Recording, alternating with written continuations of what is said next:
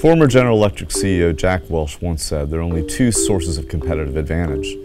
Number one, the ability to learn more about your customers faster than the competition, and second, the ability to turn that learning into action faster than the competition. In today's hyper-connected world, we have more of that customer learning than ever before.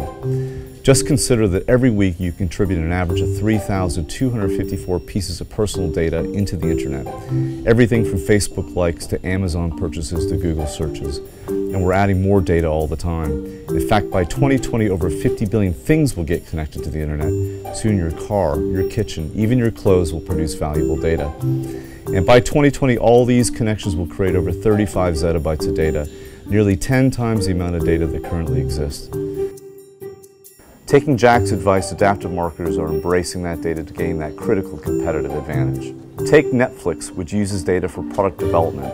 It looks at its viewing data to assess what directors, what actors, and what programs its subscribers like. Netflix discovered that its customers love films starring Kevin Spacey and also enjoy movies directed by David Fincher. And what did Netflix do with this data? They commissioned a new program called House of Cards, starring Kevin Spacey and directed by David Fincher, and added millions of new subscribers as a result. But these days, using data to adapt your business may be more than just about greater sales. It may be a matter of survival. The average lifespan of an S&P 500 company has decreased by more than 50 years in the last century, from 67 years in the 1920s to only 15 years today. It's time to adapt or die.